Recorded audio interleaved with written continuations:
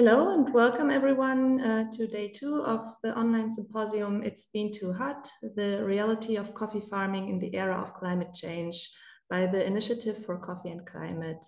For those who haven't been here yesterday, my name is 𝗍𝗵𝗃 𝗏𝗏 and I guide you through this 2 days event. Well, yesterday we already started with a quite enlightening and inspiring session, as I would say. We had the first 2 blocks of topics. We started with the first block that gave a bit an overview on the challenges that climate change brings with it. We learned about the different perspectives of stakeholders inside the coffee value chain. We learned about the impacts of climate change on coffee growing regions, and that there's often always a need for adaptation, that there's a need for diversification, and sometimes even the need for transformation. And we also learned about food security, a topic that is a very basic need that really needs to be met before everything else, but unfortunately most of the time is not even considered in sustainability projects. So that was the first block yesterday. The second block shed a bit light on solution approaches, was giving a bit hope for solutions, and we learned about the manifold benefits of the land use management system of agroforestry. We got to know a bit more about circular economy to make smart use of waste. We learned how compost, bokashi, and biochar is being produced in Brazil. And we also learned about how to integrate youth into climate action in Honduras with the climate pioneers. Today we are going into the third part of our symposium. We are going to dive a bit into the barriers and potential pitfalls, because as I yesterday already said, we don't only want to focus on everything that is going well and only present success stories, but also we want to point out a bit some potential points where it can get where you can get to failure. So we have invited 4 speakers who will report a bit about their own experiences in implementing projects, and these let's say little pitfalls that we are presenting today are in the area of participation, gender, finance, and digitalization. So I think that is a very nice and wide range of different topics and a lot to learn.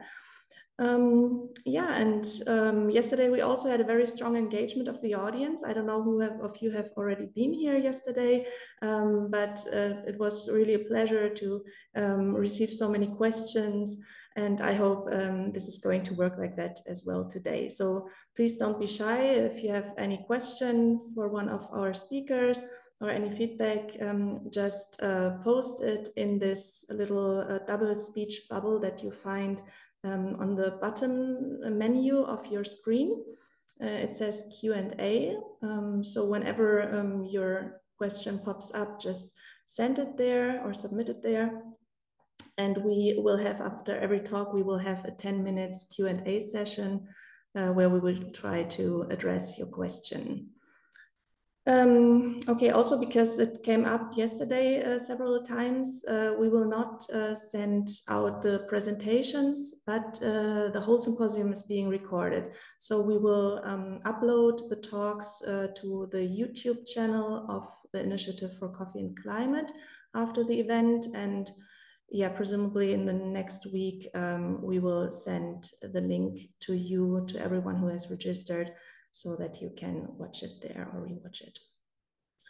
Okay, so I think then we can just start with our first topic, our first speaker.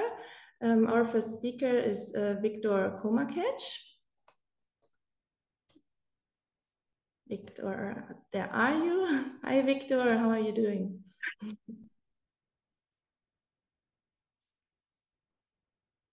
Victor, your video just stopped. Can you say something?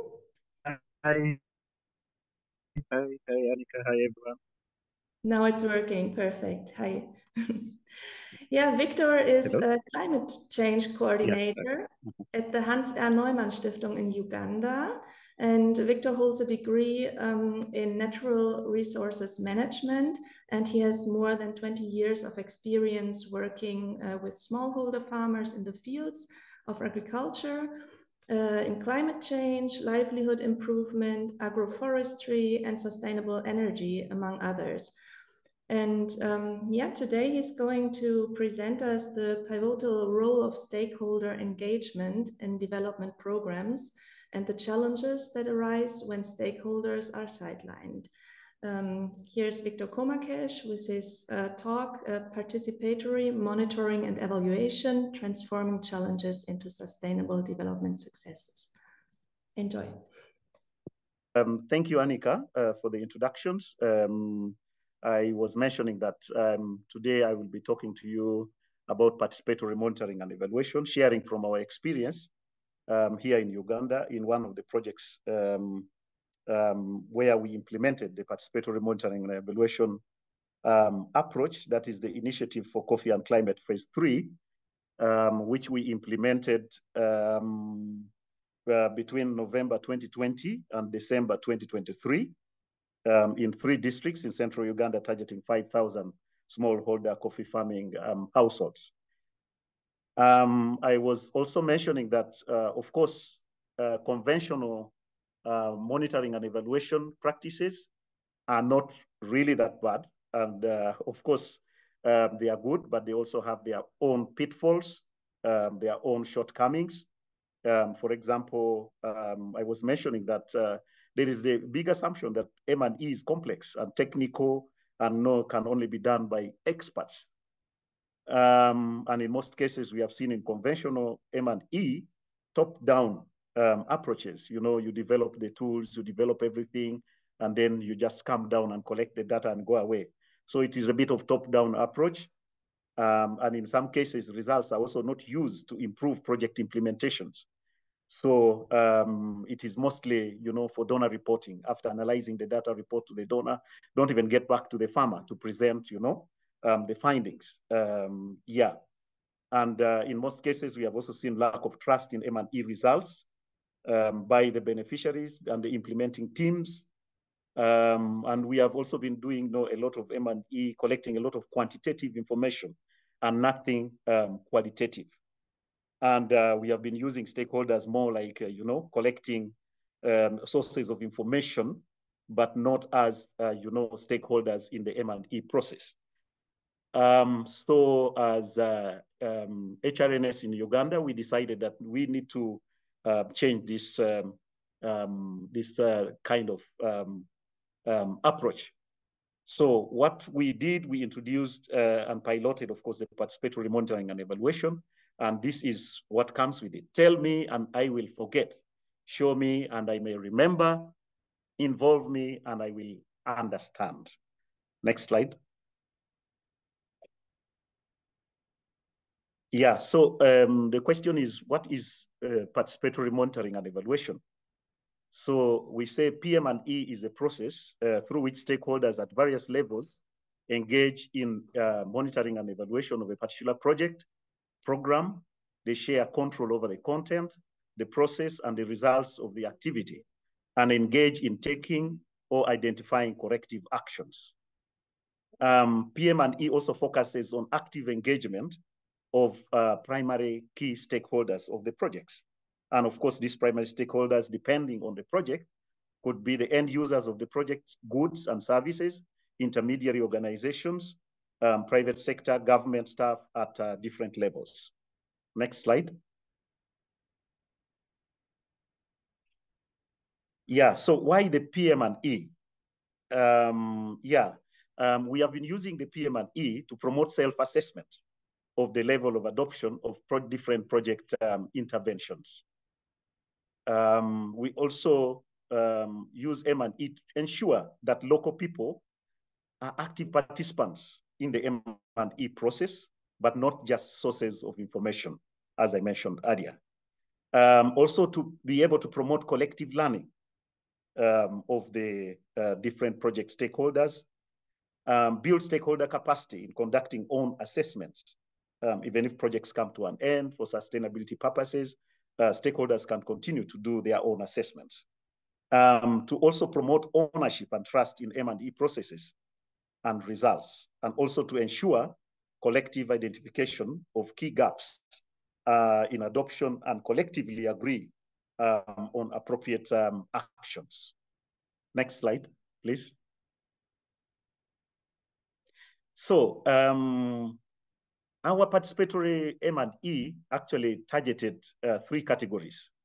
One, the farmer trainers. As HRNS, we normally train farmer trainers, whom we call cooperative extensionists, and also cooperative leaders. These are farmer organizational leaders, especially those that participate in our training of trainers.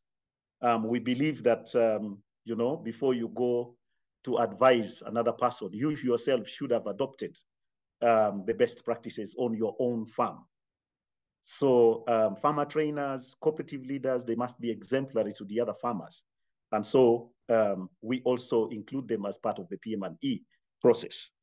We also had a second category, youth couple households, hosting technology demonstrations. All our demonstration plots, our demonstrations of different technologies, practices, are actually hosted by youth couples. So these youth couples, we didn't want to see that the implementation actually ends on the demonstration plot. But this is something that is also replicated in other parts of their farm. So, because people go there to study, people go there to learn, you know, and so they shouldn't only see things in the demo, they should see them replicated on other parts of their farms. So they are the second category of the targets. And then we also look at farming households in their respective farmer groups. We work through the farmer field school approach.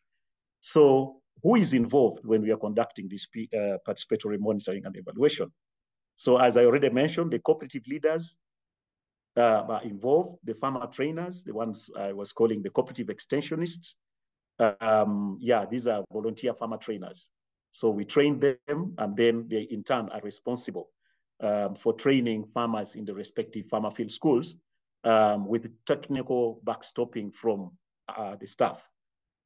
So we also involve intermediary organizations sometimes, private sector, businesses, government staff, HRNS staff, sector government staff, I mean, later, of course, taking a key role, especially when we are talking about farmer trainers and cooperative leaders. But when it comes to the farmers themselves, like the farmer field schools, leadership and the farmers themselves take the key responsibilities. Next slide. Yeah, so what are the steps that we normally take? The first step is planning. You need to plan very well the PM&E process and also determine the objectives. Why are you doing the participatory monitoring and evaluation? And what are the indicators that you are going to monitor? Then the second step, you do the data gathering. Then you analyze the data. And in the fourth step, you share the information. And of course, you define actions that need to be taken. Next slide. Yeah, so in the planning process, I will go talking about each of the different steps. So in the planning process, one of the key things that we require is the PM&E tool. What tool are you going to use when you are collecting data? So as HRNS, we developed the tool initially, and then we presented, discussed, and agreed upon this with different relevant stakeholders, including the farmers and farmer representatives. So we presented the tool based on, what are the key topics that we train under this project, and what do we want to monitor in this case. So the tool was I would say, mutually agreed upon participatorily with all the different stakeholders. Of course, also key performance indicators were collectively agreed upon. And of course, in some instances, the tool had to be adjusted, of course, to take care of farmers' concerns. Of course, there were issues socioeconomic questions, because they were saying it's not only coffee, we also need to look at health, hygiene, and sanitation in the household. Because however good the coffee, however good the crops you have, if you are always falling sick, then definitely most of the income from the coffee or from the other enterprises that you have on farm will be going, to take care of medication other than improving the livelihoods of the household. So these were suggestions that came from the farmers themselves. And then they also to include gender inclusiveness as something that we could as well monitor. And of course, the tool initially was in English, but they said, no, we need to simplify this and also translate to a local language that everybody can understand and for ease of use, especially by the farmers. Of course, the tool is both digitalized and can be used as well as a hard copy. So what are the topics that we normally assess in the participatory monitoring and evaluation? So we assess good agronomic practices. We assess climate smart practices, safe use and handling of agrochemicals. We assess record keeping. We assess household energy saving technologies, water harvesting and storage technologies. We also check membership in saving groups. And then we look at hygiene and sanitation and gender inclusiveness. Recently, we are also including food security as part of the topics that will be assessed going forward. Next slide. Yeah, so in data gathering, so this is done normally on a quarterly basis. So the PM&E participants converge at a particular location where the PM&E exercise is to take place, and the day's program is normally agreed upon. The PM&E tool is, and the process is also reviewed during this time. So the team sits down, come together, sit down and agree, of course, where they want to conduct the PM&E process, and also, agree on the day's program. So a briefing is done when they move to the households that were selected. The households are normally randomly selected. So the briefing is done with the entire household whose farm is to be assessed, clearly explaining the PM&E objectives and the process. So we are not only looking at the household head. In this case, we are bringing together the entire household, and we sit together with them and we discuss what this is all about, why are we doing this, and what will the process involve. Then the PM&E team divides itself. They divide themselves into smaller groups, with each group assigned to closely observe adoption of a particular practice. So like I told you the topics that we assess. So maybe one group is looking at good agricultural practices, adoption on the farm. They're looking at climate smart practices. There's another team that's looking at gender. There's another team that's looking at, safe use and handling of agrochemicals. So depending on the number of participants available, that's the way it's organized. Then this team moves through the farm. They go through the farm, in their subgroups. And then in this case, each of the subgroups is taking note of what is going on the farm, in terms of the different topics that they are responsible for. How is the adoption? What is the level of adoption? Are they doing it the right way? Have they adopted it anyway? So yeah, next slide, please.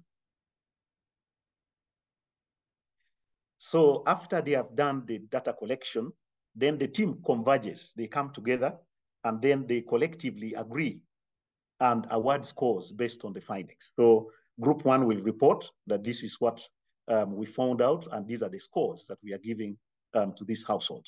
So they give the scores, and then the results from each farm is immediately presented and discussed with the household members, and action points and timelines for implementation of agreed actions are agreed upon.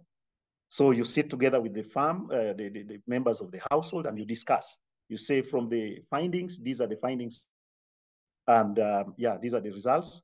And then you discuss with the household, what are the action points that needs to be taken for these, especially where there are gaps, where there's low adoption, how and when can they be, implemented. So in case the household mentions capacity as being a gap, we don't know how to do this. So the group immediately provides on-spot capacity building for this household. And then on an annual basis, HRNS results, of course, from randomly selected farms that have been assessed. Normally, you know, it's a large number. So what HRNS does now is to really randomly select farms, you know, select results from certain farms. Normally, we have been doing 4 farms per cooperative. We just randomly pick the results, and these are consolidated and further analyzed, and it's presented to a bigger team of stakeholders. Next slide. Yeah.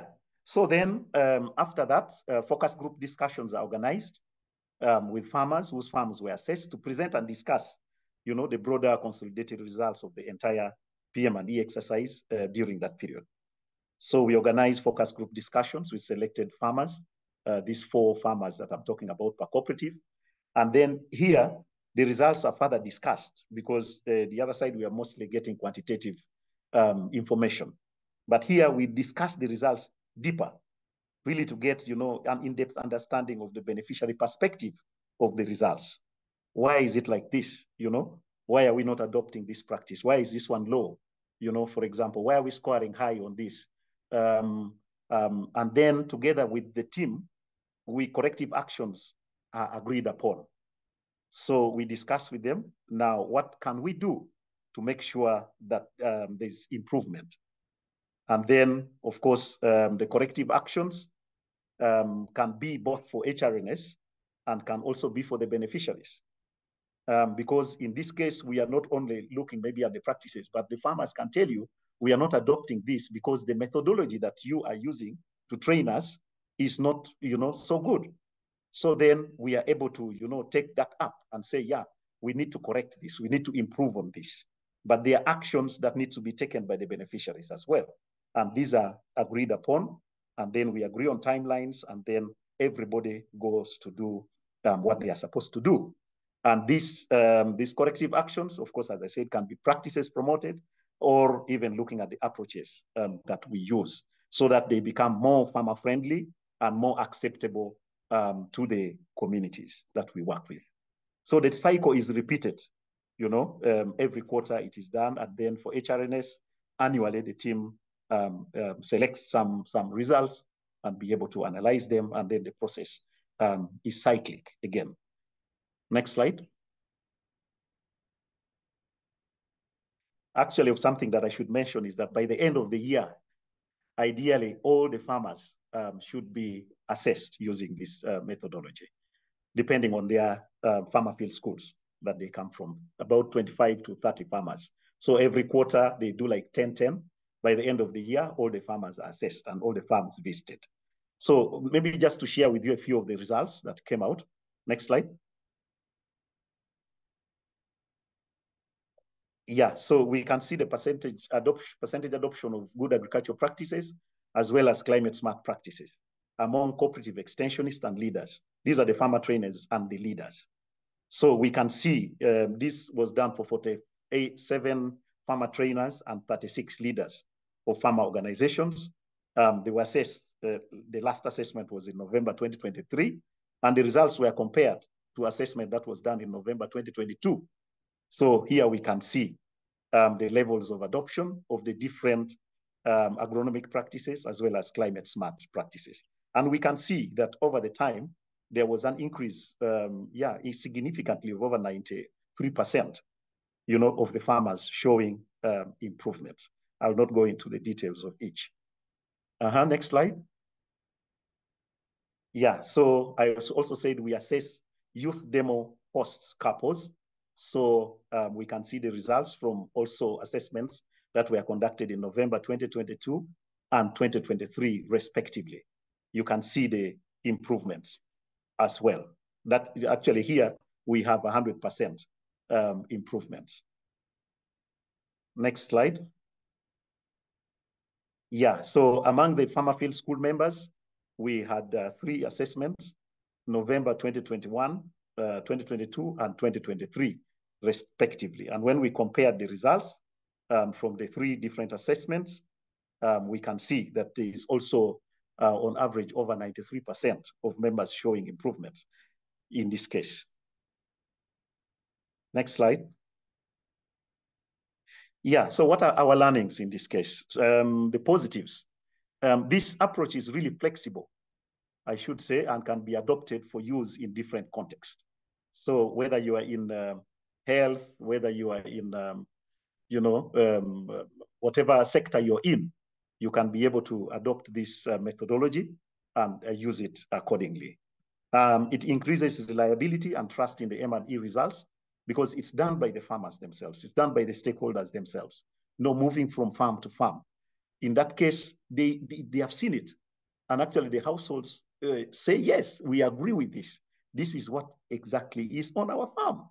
So there's a lot of reliability and trust in the M&E results in this case. It also provides an opportunity to receive immediate feedback and ideas for corrective actions. As I mentioned, after visiting a farm, sit together with the family, and they are able to discuss, why is this happening like this? So corrective actions, trainings are provided, on-spot trainings, in this case, for corrective actions. It also strengthens ownership of the data, results, and the project, I should say. So you find, about a particular project, everybody is saying, yes, what you're presenting is the correct thing, So there's ownership. The farmers feel they own the results. They take, they take credit where it is due. They take the blame also where it is due. And they know each one of us has a role to play to make the results better. So it acts as a complementary approach to our routine M&E assessments. We have not thrown away the M&E assessments. They're conventional. We still use them. And actually, we have been trying to compare also to see what do this mean when we have the PM&E and the conventional monitoring and evaluation. What do the results tell us? And I must tell you, there is a lot of similarity, as I will present in the next points. So it increases the motivation of stakeholders to collectively learn and to adopt interventions. One of the things that I've seen is that, of course, sometimes when farmers hear, of course, their colleagues are coming to their farm, from different parts of the village. Everybody is coming to see their farm and how they have implemented on their farm. There's always, enthusiasm, there's motivation. The farmers get to work to make sure that, when their colleagues come, they are not, ashamed, but I mean, they have been able to do the best that they can on their farms. So it enhances social cohesion in the community. When you are part of these discussions, you see how people are interacting, So there's really, really a lot of social cohesion that comes with this. And also, the relationship between different stakeholders. Sometimes not only the farmers alone, but how are they related with the staff? How are they relating with maybe the government, agriculture officers? So you find there's that cohesion and there's free communication as a result of these engagements. And of course, as I mentioned, similar results have been obtained from both the conventional M&E surveys and the PM&E tools. And this really shows the objectivity of the farmers and other stakeholders during the PM&E exercise. Next slide, please. Yeah, so the limitations. Of course, it needs a skilled facilitator. That one is very, very key. So in the beginning, as HRNS, we normally take responsibility as we build the capacity of these farmers and other stakeholders to take on this PM&E exercise. So yeah, at the end of it all, we have to hand the mantle to the communities. After 1 or 2 PM&E exercises, we hand it over, and then we technically backstop to see that they are doing the right thing. So it really needs a skilled facilitator. Otherwise, the exercise might not move well. Can also be dominated by strong voices. So you find 1 or 2 people, everybody, I mean, are the ones that are speaking, all the time. They're the ones that want to contribute. They're the ones that, want to give ideas. Are the ones that want to train. So as a skilled facilitator, you should be a participant to have a voice. It's also time consuming, I should say, in some instances, and it can also be expensive to implement. Next slide. Yeah, so in terms of outlook, we have presented our pilot results in the bigger HRNS team. And actually, we have plans to scale this up almost in all the projects that we implement. And of course, we are also using a similar approach to assess the performance of our farmer organizations using the organizational development scorecard. Yeah, next slide. Yeah, thank you. That's all. Thank you for listening. Thank you very much, Victor. Maybe you can try and switch on your camera now, because the sound was very good afterwards. Yeah, okay. Yeah, Victor, thank you so much for sharing this approach. I think, yeah, you mentioned the top-down approach and how farmers are not included, and in the M&E process we're sometimes not even receiving the findings, so that this is like a real barrier to successful implementation. And I think including the stakeholders who are affected, that should normally go without saying. So I think it's really great that you are implementing this approach in Uganda, and that there are even plans to scale it on a global level. We have a question. Yeah, we have a question here already from the audience. I think several even, which is great.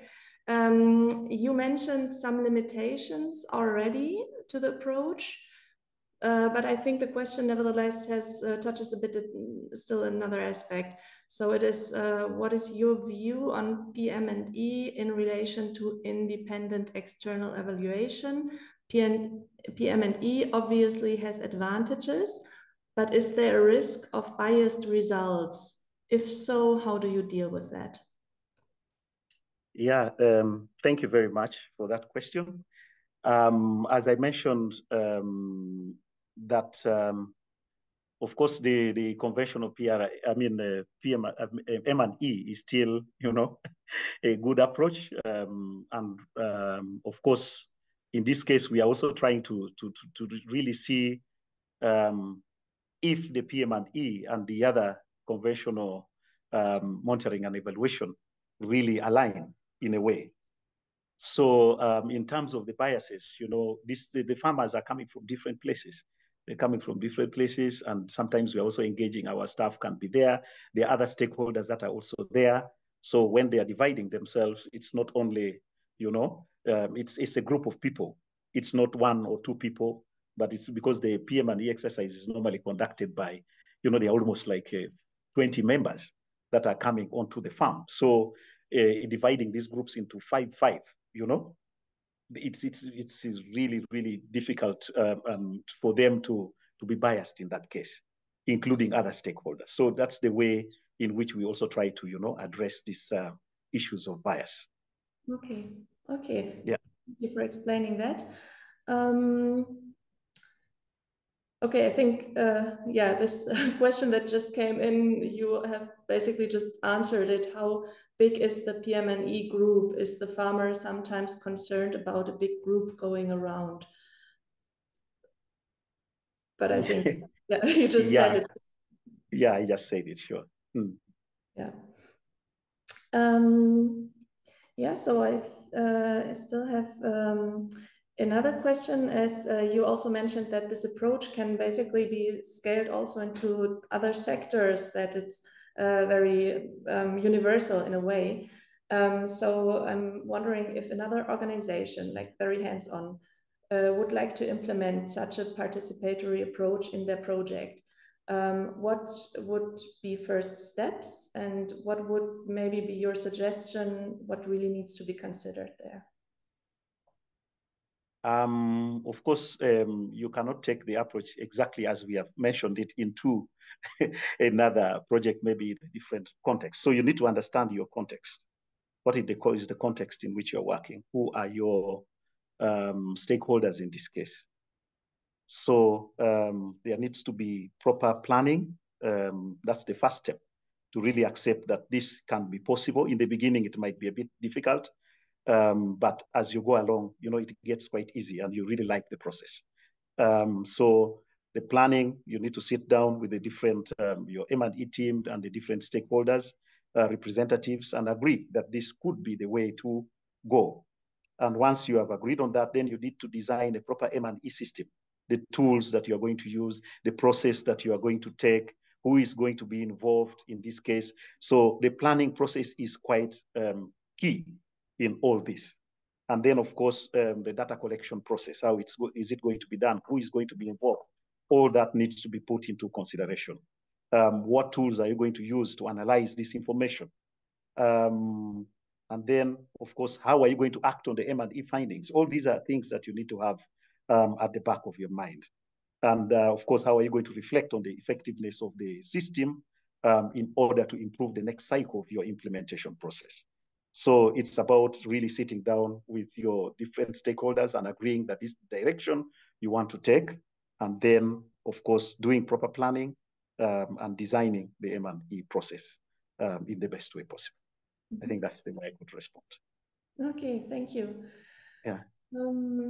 Yeah, I think that was it. There are no more questions from the audience. And yeah, Victor, thank you so much for giving these insights, for responding to the questions. It was very interesting. And yeah. Thank you. Thank you very much, Annika. And thank you, everyone. Okay. All the best as you implement the PM&E process. Yeah, and I'm sure if somebody has questions, maybe they can also reach out to you. Yeah, they can also reach out to us. And if you need further information, if you need further guidance, probably you can still reach out to HRNS. We can see how to support you and your organization to implement this. Yeah, great. Thank you so much, Victor. Okay, that was our talk about the participatory approach. Our next talk is also going to be about participation in a way, because it's about participation of women in decision-making. It's about equal rights and responsibilities, and it's about gender equality. And the topic or the title of the next talk is How Imbalanced is Your Approach? What we miss out when we don't include women in climate action. It's going to be held by Eutropia Ngido. Eutropia, are you with us?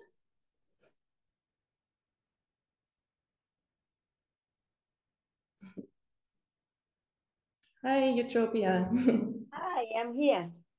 You're there. You're connecting from Tanzania, am I right? Yes.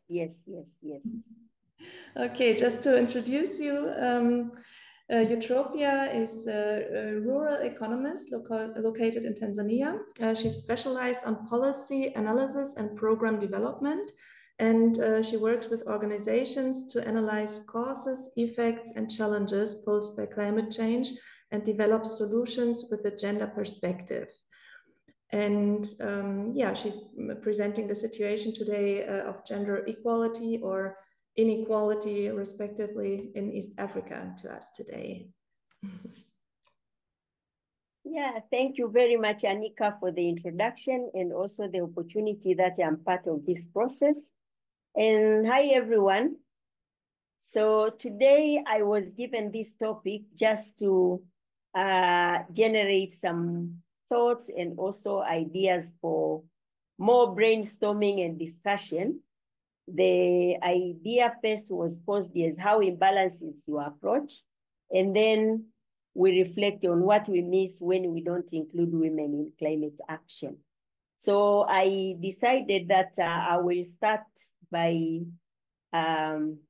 asking whether women are really affected by climate change, and then I will discuss, next slide, I will discuss about what we miss when we don't include women. And then I will also discuss the challenges of including women in processes of deciding and implementing climate change. Next slide, please. So next, because I've introduced this one. So I will start with why do we view that women are severely affected by climate change? So that was my first question to reflect upon. So next. And it is true, and it is a fact that climate change impact affects everyone in the society, but it's not equally due to various reasons. And I will discuss few reasons here. First of all, I looked at differentials in gender roles and responsibilities, also on the accessibility and control over resources, power and influence in decision-making, which are caused by historical and structural inequalities. All these differentials, they affect or they give different magnitude on how men and women or other segments of the societies are affected. And I picked one. I said, let me look at the gender roles and responsibilities. And you find that women, they have a role of food and income security in the household. They have to make sure that there is available fuel and water resources. All these are affected by climate change. So when we talk about climate change, then it is very clear that they will be very much affected because there are roles which have been allocated to them, which they define the women in the society. They are affected by climate change severely. When you talk about food, and when there is no income in the household, even the women suffers more. But we will see, because I will also talk about intersectionality, which are also factors to be considered. But at least for the gender dimension, we find that women are really affected by climate change. Next. Despite that they don't own or have great control over resources, they are main users of the resources in fulfilling their roles and responsibilities. You can, it is very clear that they need land to produce food. They need water in the household. They need fuel, wood. All these are natural resources which are affected by climate change. So we are saying they are main users. And this is the reason that because these resources are affected by climate change, it is also important to include women, or it is important to consider that they are severely affected by climate change. Next. When we talk about livelihood in East Africa, most of our livelihood depend on agriculture, natural resources, and other land-based activities, but also the informal economy, where women are key players. So if we are talking about promoting livelihood, then we can not avoid talking about women being affected by climate change, because they are heavily dependent on agriculture. They are heavily dependent on natural resources, and also other land-based activities in the informal economy. So in this regard, we can conclude generally that we need to involve women in determining measures to address climate change effects and impacts. So that was the first part where I was reflecting on why we think that women are affected by climate change. Next. We are now moving to if women are not included in climate change actions, in deliberations or decision-making, or in implementation, what will be the effects? And one, I said, chances that solutions are not gender sensitive, or solutions will be biased. So you find that sometimes solutions come for specific gender roles and not other roles. So it is because the other gender was not represented in decision-making. So if the solutions are not addressing different responsibilities, they are not addressing needs and aspirations of women, we will not be surprised that there was a problem in making that decision, because those needs or aspirations were not addressed. So if we don't include women, then we will find that the needs and the aspirations are not covered in the solutions which are being introduced or are being implemented. Second, it is also likely that solutions to climate change or mitigation measures will not be appropriate and sustainable, because They will come with maybe technology. They will come with aspect of affordability and providing women with better livelihood prospects. So if we miss that, or if we don't include women, we will see that these solutions will come without the feasibility on their technology, affordability. And I was looking at what my colleague who has just on the first presentation, he presented different technologies or techniques they are using: shade, mulching, erosion control, correct intercropping. So I said, okay, if we have these as solutions to climate change, he called them climate change actions. So if these are climate change actions, I look at the technology which is being used. Is it affordable? Is it feasible for women? Does it provide women a better livelihood and prospects? Does it improve opportunities or transforming their lives? And from yesterday, because I also participated in yesterday's presentation, I find that like shade, when we talk about shade, it means if we are pruning, it means women will get some firewood. And when we are doing correct intercropping, if we involve women, it will improve their livelihood if we talk about also intercropping with food products or food crops, which will improve food security in the household. So the solutions will be more appropriate and sustainable if they address on and they improve opportunities for women. So from yesterday, it gives prospects when we see that intercropping is also talking about food crops like cassava, maize, which are important also to fulfill the roles of women. But if we don't involve women, we will find that mostly people, those who are making decisions, they will also consider about their roles. And sometimes it leans on the income, and they forget about food security. So I was happy when I was listening to different measures which have been taken, that at least I see that women are going to benefit from what is being introduced and implemented in various parts of the world. Next.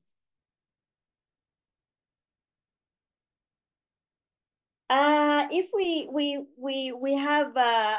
we exclude women, it means there will be inadequate coping mechanism for women. Like I said, if we are including women when we talk about these different measures like shading, mulching, erosion control, and correct intercropping, then it means it gives some way that women have coping mechanism in some aspects where they are responsible, like food.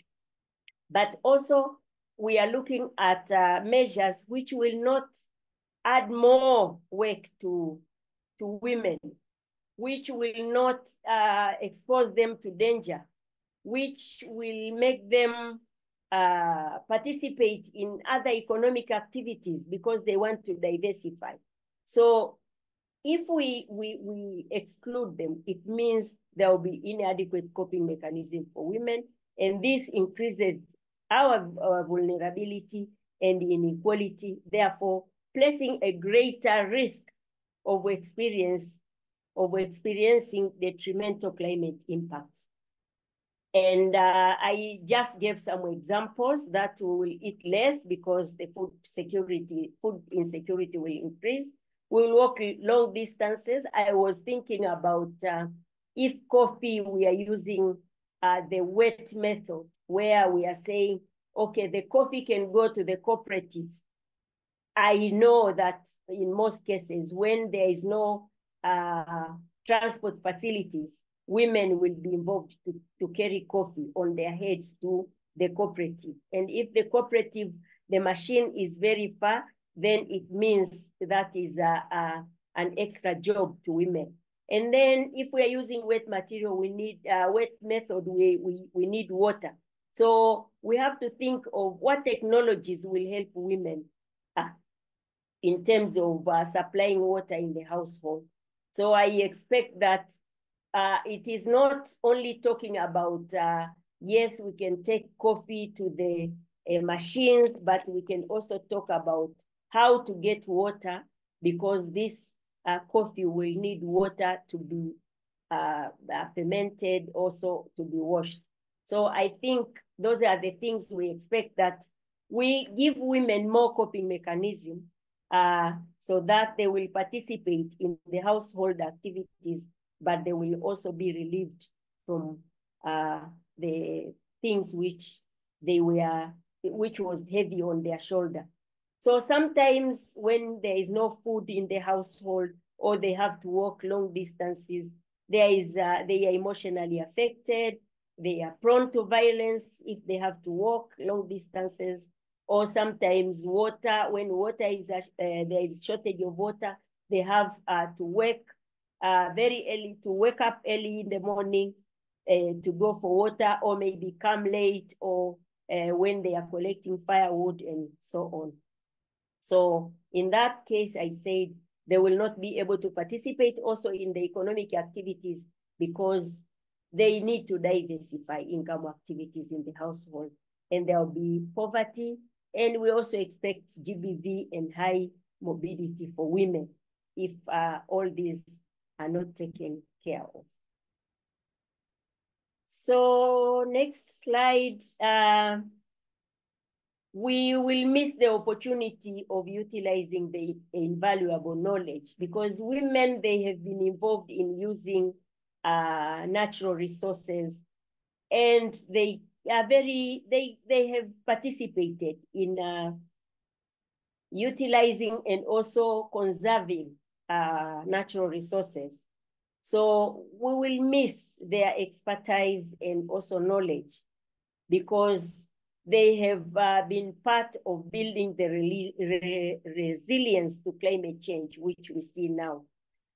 Most of us, we have witnessed in our households where even the intercropping is also considering, when the women are given opportunity to suggest what crops, they will say, oh, we have to intercrop this and this. If we miss this, then we will get this. So they have been there.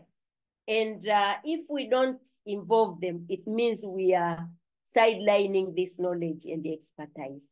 And there are a lot of other issues, like when they are pruning the firewood, I know that women, they have their own way of storing the firewood.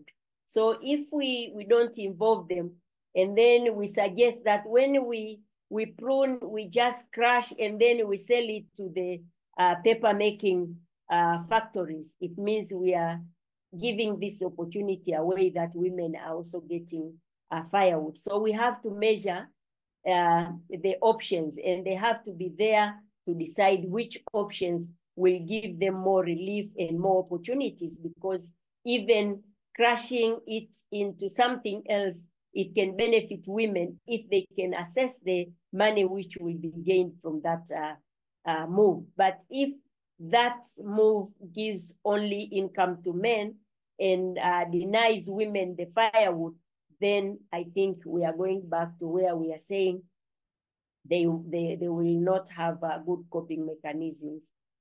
And the other one, the last one, I thought was it will increase, if we are not including them, it will increase gender inequality and vulnerability. And then we'll be very far away from reaching the SDGs. Because if you look at the SDGs, they are talking about food insecurity, they are talking about health, they are talking about education for girls, they are talking about poverty and GBV. And we have seen that if we are not including women, then it means we are very far from these SDGs. So it is very important that they are included in decision-making, but also in the actions, in the implementation of these actions. Next. Our my presentation now is going to discuss about the challenges in trying to integrate women in addressing climate change. And the challenges which we have is that systems and power structures that deepen gender inequalities are still existing. In this regard, there is lack of gender dimension in key frameworks and policies. If you look at main policies, you find that there are some gaps, and some of the gaps are very serious.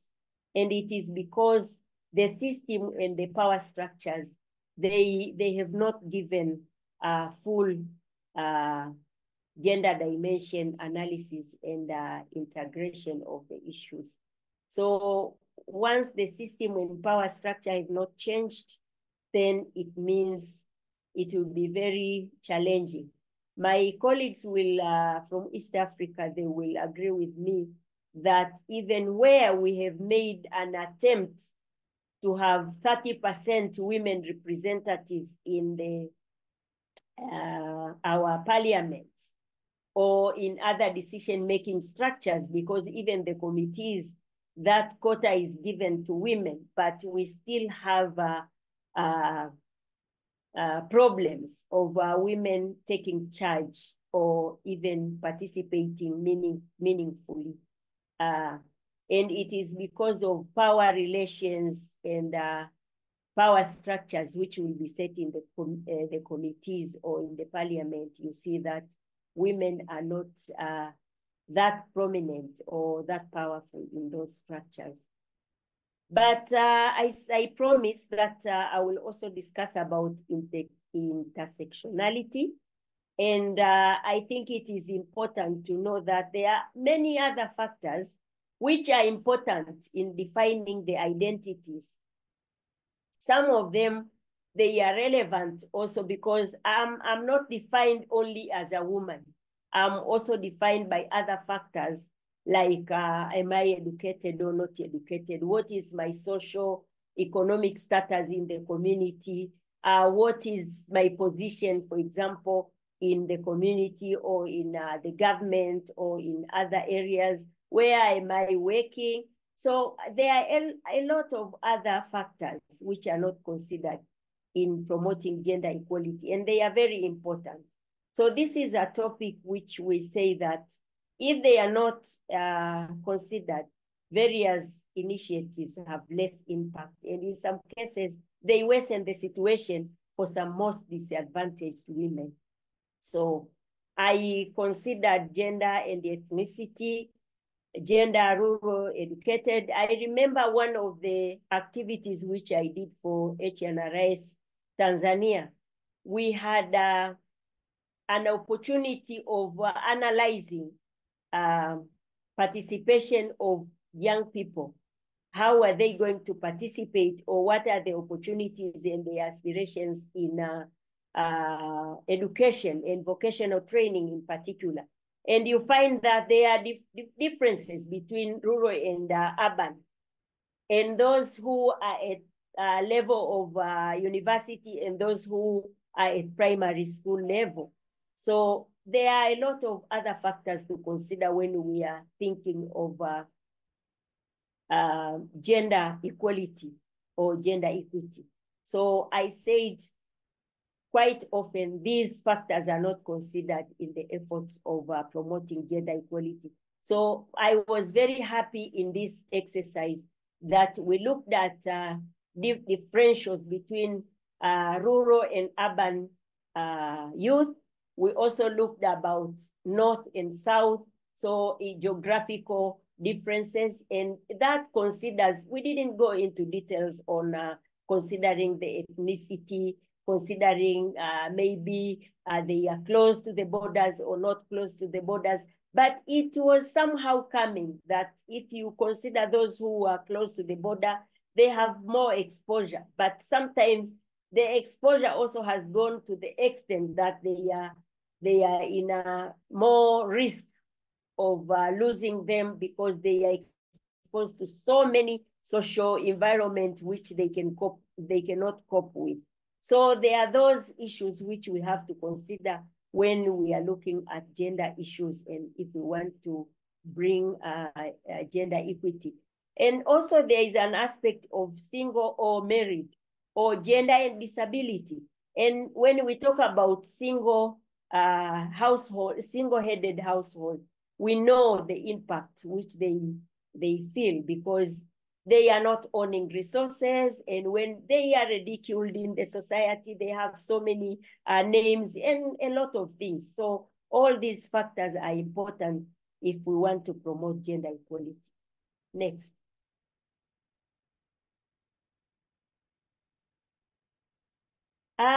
The other factor which I considered was that there is limited participation of women in planning and decision-making processes.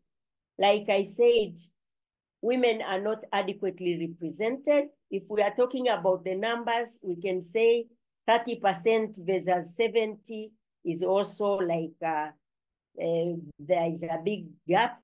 But also the 30% which is there, they have a lot of other challenges in their participation. I have not observed our parliament, but I can say sometimes I think there are some topics which I feel that women were not given opportunity to contribute, or maybe they did not ask for that opportunity, I don't know. But there are some topics you bite your finger and say, I wish the female parliamentarians, they would have said something here, but you don't see it coming. But sometimes it's both because we lack information. Sometimes we don't get the information adequately, or we don't seek it, or we don't have access to it, and it depends. In rural areas, you find that a young man, when they get money, because they are only looking at themselves, not something else or anything else in the community, they can go and buy advanced mobile phone where they can access information. But female youth, they have a lot of other issues to consider. First of all, is their own personal needs as female, but also they are looking at the households. Sometimes they have children and they are just looking after their children on their own, while men, their first priority will be a phone. For a youth female, the first priority will be a child, for example. So we don't access information which is relevant for decision making. And sometimes when we go to the meetings, you find that women are silent. They don't say anything. It's not because they like, it's because they don't have that information. And sometimes the information is not timely accessed or reached. And sometimes it is also the places where the information is shared. Sometimes the information or decisions are made in bars. So where women will not be there because they are at home taking care of the children. So we are limited in terms of taking part in decision-making processes. You will find that even in big decisions, lobbying and whatever is made outside the mainstream. So we miss that opportunity because we will not be there. But sometimes it's timing of the events and place of events, which I have discussed. Sometimes, like when they are invited for a meeting, is taking them away from home, and they have someone who has to make decision whether they should go or not. And it's not only husbands, it's also children, because if you have to take care of children and elderly in the family, then you don't have an option. But finally, the last factor I considered as a challenge was lack of gender disaggregated data. So far, there is no concrete evidence of how climate change affects or in fact impacts vary between men and women, because data is not collected, is not disaggregated. So we just say based on some aspects, but we don't have data as such. So I would say that this is a very big challenge, and some studies have to be included. Thank you. That is the end. So I would say if your approach is imbalanced, then you are missing a lot of aspects, and you are not geared towards contributing to sustainable development goals. Thank you so much, Eutropia, also for these closing words. We have indeed a question coming in, and still a few minutes left until the next speaker. So I think part of the question was already a bit tackled in the first part, but it's so is gender and climate projects included enough? I guess that's basically what you said. It's not the case. And if not, how to overcome that? I think what I see in HNRS Tanzania, there has been some good effort in integrating or mainstreaming women in coffee production. And it's one of the projects where we see that there was a specific intervention which took a household approach to make sure that they understand the dynamics in the household and also see what decisions can be made by the household, but also giving some technical input.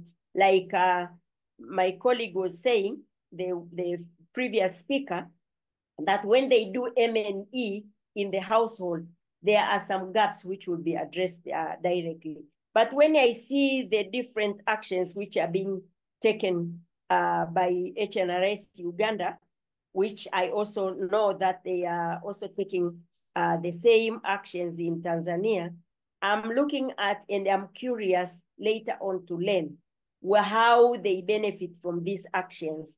Mulching, erosion control, I would like to know how much women they are contributing in the labor which is needed, but also on how much women are benefiting from coffee production in the household.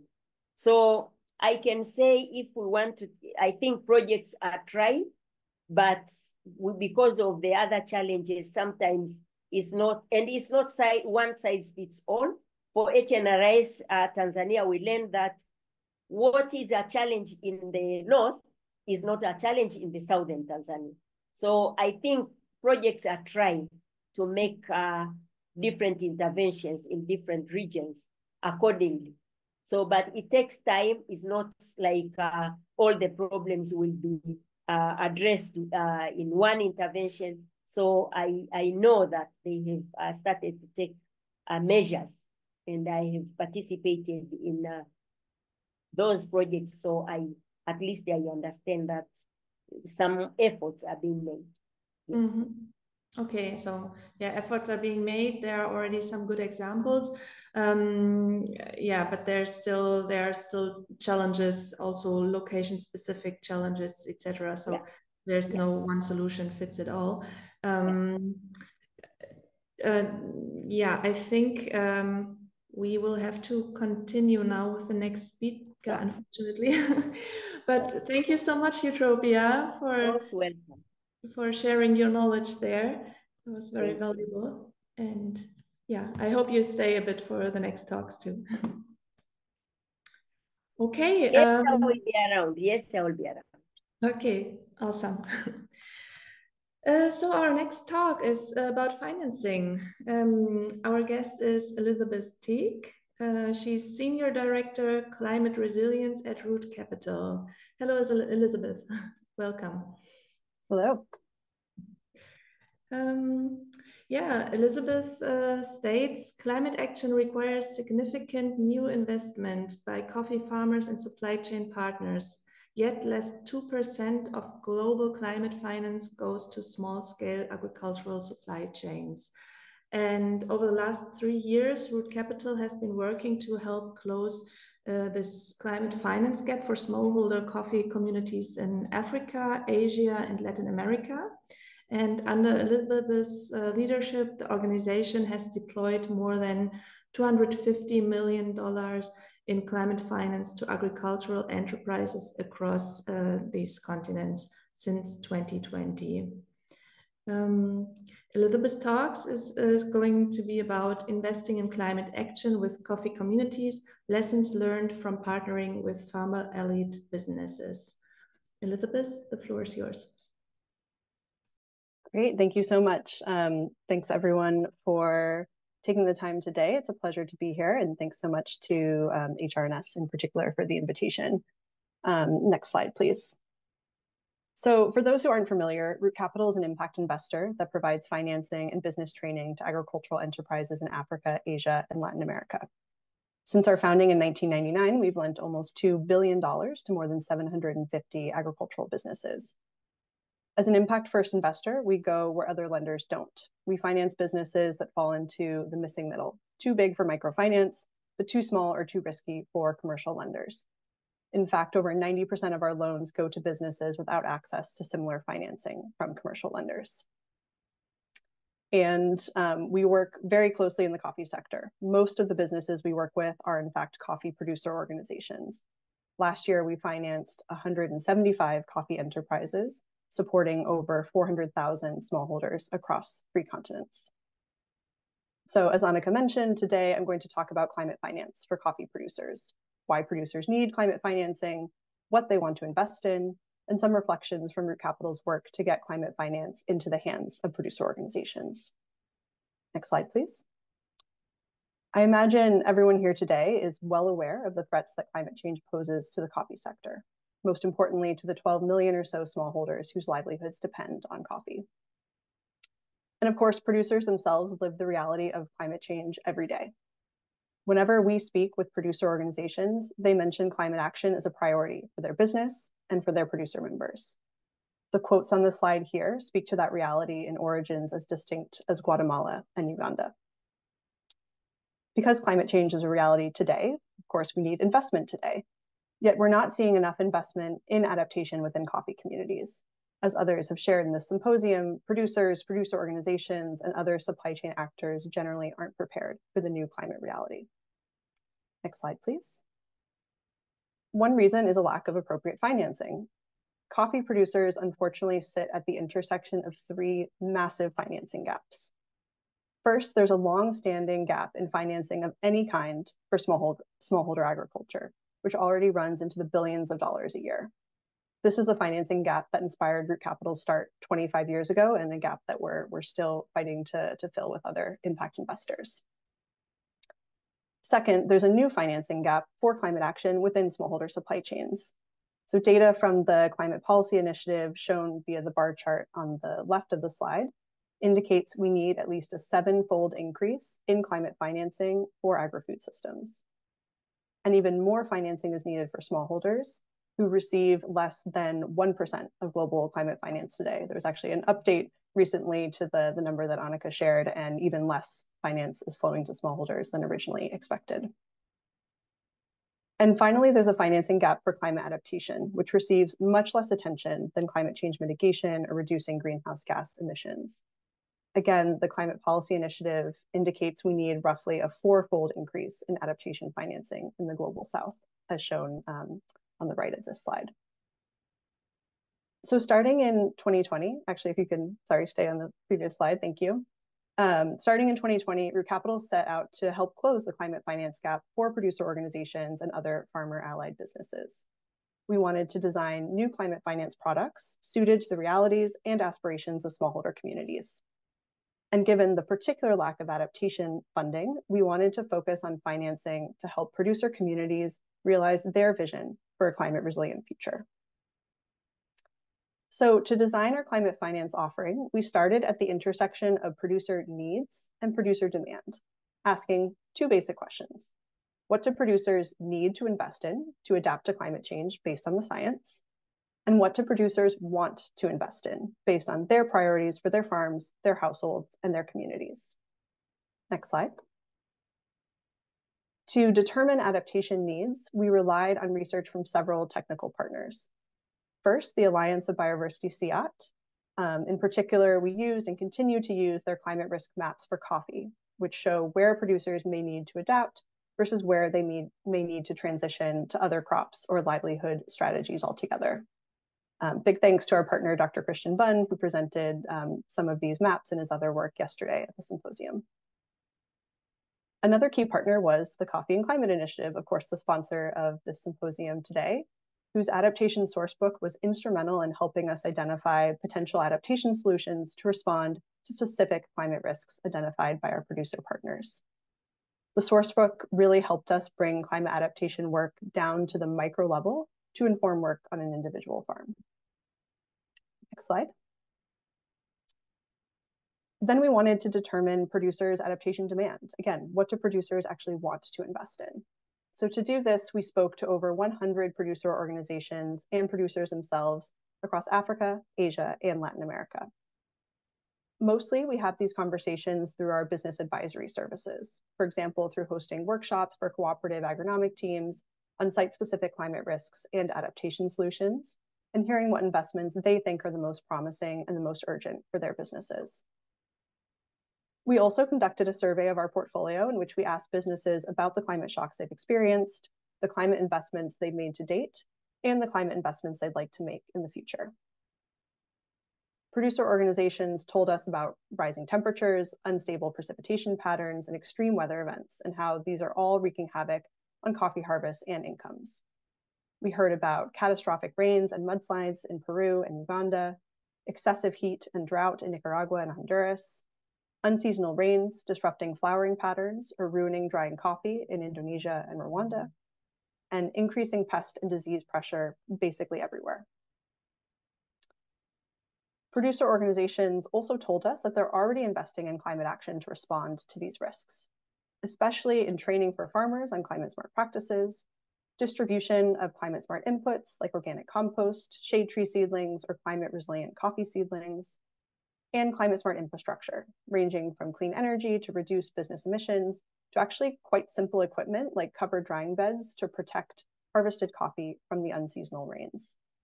In the middle of this slide, for example, you can see an example of an uncovered drying bed that was leaving coffee exposed to the rains versus the improved cover drying infrastructure that producer organizations are investing in. Next slide, please. And I want to emphasize this point that coffee producers are already investing in climate action. Producer organizations that we finance reported investing on average $150,000 in climate action between 2019 and 2022. And remember, these are mostly small to medium-sized cooperatives, maybe working with a few hundred to a few thousand farmers, and businesses were dealing with COVID disruptions for much of this period. Next slide. But producer organizations also confirmed that lack of external financing limits their investment in climate action. Businesses said lack of appropriate external financing is their #1 constraint to doing more. And when businesses did have access to external financing, they spent 2 to 3 times more on climate action. So based on what we learned about producer need and producer demand, we prioritized 3 areas for climate finance: maintenance or introduction of climate smart farming practices, especially agroforestry and regenerative soil management practices, expansion of business nurseries for climate resilient crops and trees, and installation of climate smart business infrastructure, such as clean energy, water efficient processing facilities, or some of the post-harvest infrastructure I mentioned previously. We intentionally made these categories pretty broad to capture climate investment demand across our global portfolio, and we then work with each business to drill down on their specific needs in these areas. So how are we financing these priorities? Next slide. We start with financing to help producer organizations sustain and scale existing climate investments. For example, most of our borrowers work with farmers growing coffee under agroforestry conditions. We heard about the importance of agroforestry systems yesterday, but for those not familiar, agroforestry, or farming with trees essentially, is a widely recognized climate solution. It contributes to carbon drawdown, better soil health, and increased farmer income and resilience to shocks.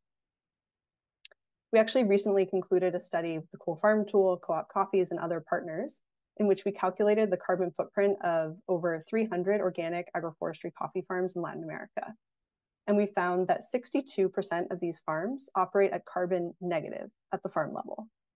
That means that these farms sequester more carbon each year than they emit, a truly remarkable finding, especially when compared with full sun coffee systems.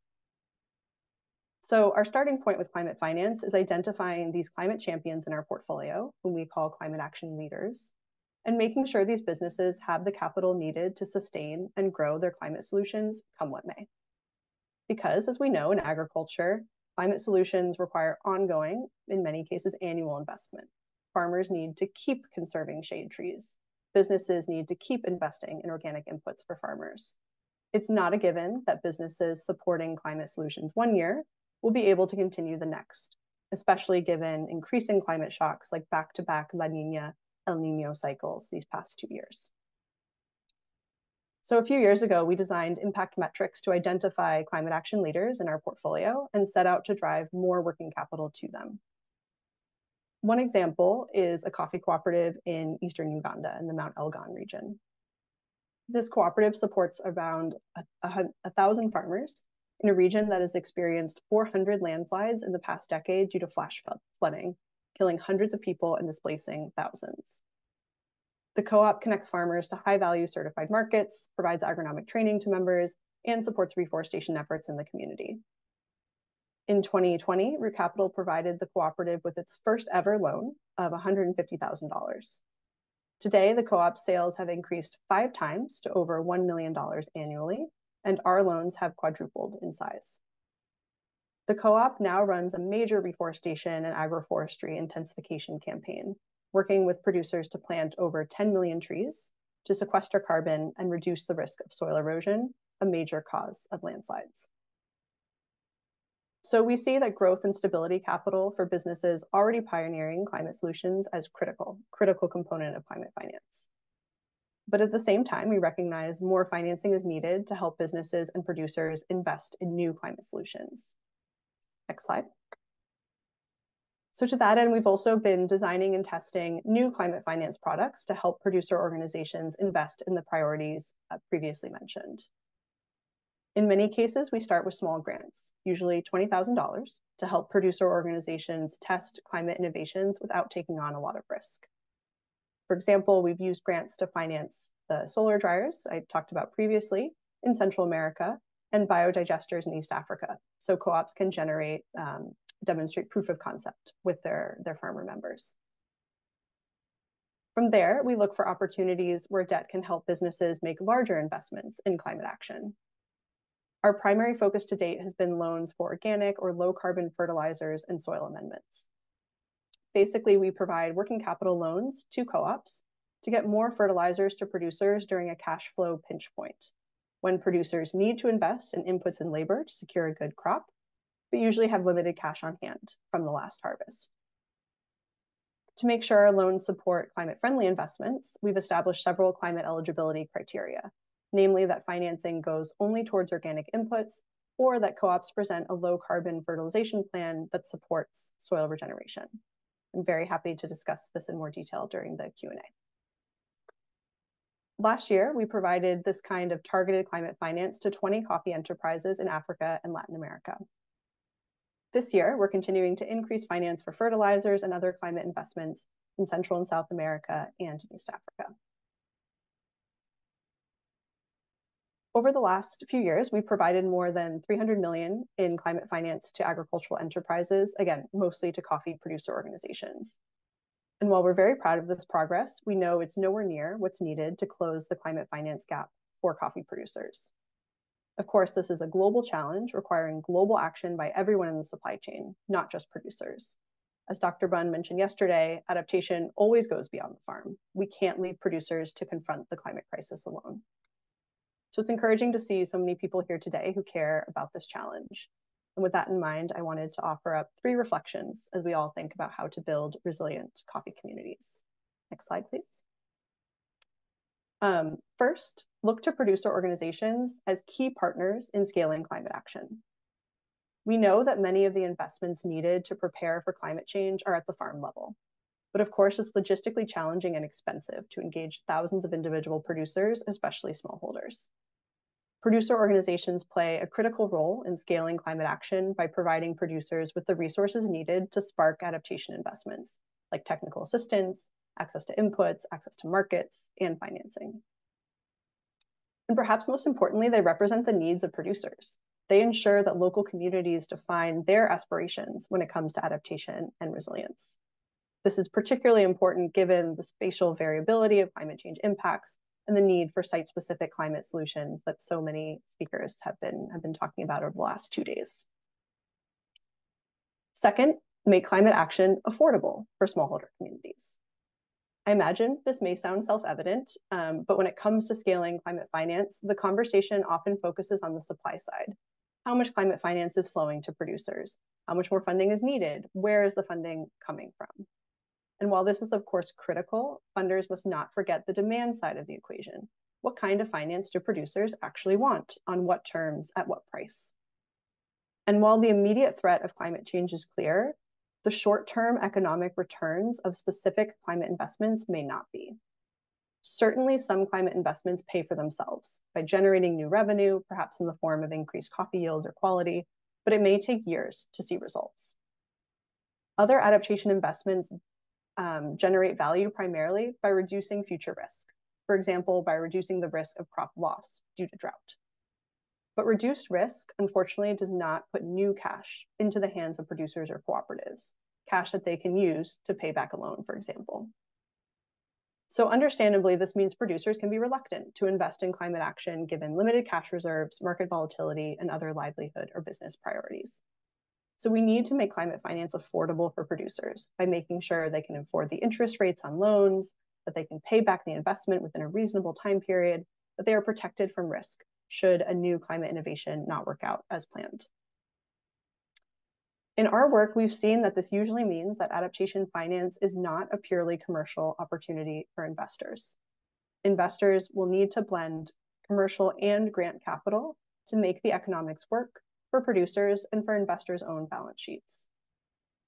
Blending capital in this way requires creativity and ongoing philanthropic investments. But if climate finance is not made affordable for producers, we risk further burdening already vulnerable local communities. Which leads me to my last point, which is that finance alone will not build resilient coffee supply chains. We know that climate change is making coffee production more expensive through a combination of higher production costs and higher risk of crop failure. So financing, especially debt financing, can only go so far in building the climate resilience of individual coffee farms or entire supply chains. Because if coffee doesn't provide a good economic return to producers, again, won't have the resources or incentives to invest in new adaptation practices, even if adaptation financing becomes available in their communities. Producers need to know that adaptation investments will pay off, that at a minimum, there will be a market for their coffee in the future, ideally that they would receive an upside for improving the quality or resilience of their harvest.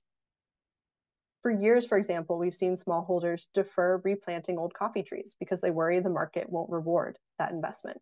The same dynamic applies to longer-term investments in adaptation and resilience. So to really get climate finance flowing to smallholders, we hope to see more incentives for adopting improved practices like agroforestry, like organic fertilization from supply chain partners, from traders, from roasters, from buyers. Encouragingly, we're starting to see some incentives, especially we're seeing some buyers offer financial incentives for adopting agroforestry practices. We need more of these programs scaled across supply chains, because together we think the market signal plus financing could really drive change on the ground. So with that, I will close my comments and I look forward to the discussion with the group. Thank you. Thank you so much, Elizabeth. Yeah, also your final words referred still a bit back to, for example, the talk of Janina yesterday, also about the different roles in the coffee supply chain, the different responsibilities, and also that, yeah, growing coffee still must make sense also for the farmers, like the also what Christian, for example, also mentioned, that there's, yeah, the adaptation, the diversification, or maybe a transformation necessary. So thank you very much for pointing all that out. We have lots of questions actually, so let's see how far we come in the next 10 minutes. I just start with the first one. Could you share more on the low carbon fertilization plans? Certainly. So to take a step back a little bit, in terms of soil regeneration and some of the challenges that we're seeing in the businesses that we work with, we're seeing that across the board, many coffee smallholders are not fertilizing enough to even replenish the nutrients that are leaving the farm every year in the form of coffee, right? You know, every year, a certain amount of nutrition is leaving the soil, going into the coffee beans, leaving the farm, and farmers at least need to be replacing that nutritional loss as well as building soil health over time.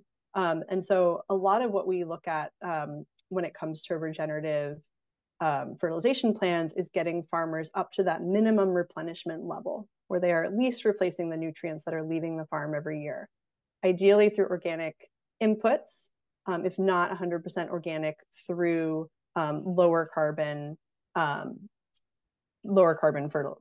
fertilizers. And so that's really what we're looking at when a business is presenting a fertilization plan.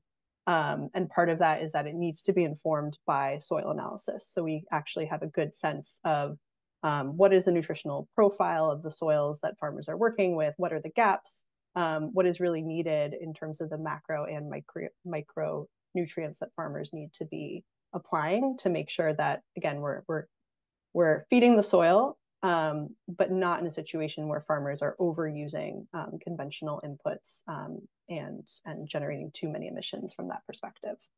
Mm-hmm. Okay, so that might also point a bit in the direction of yesterday's talk about the circular economy with the compost, bokashi, biochar application, I guess. Okay, good.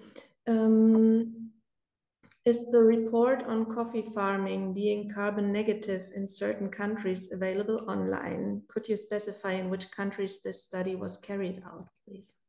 Yes, it is available online. It's available on Root Capital's website. So if you go to rootcapital.org, into our publications, you can find an executive report as well as a technical report with many additional details.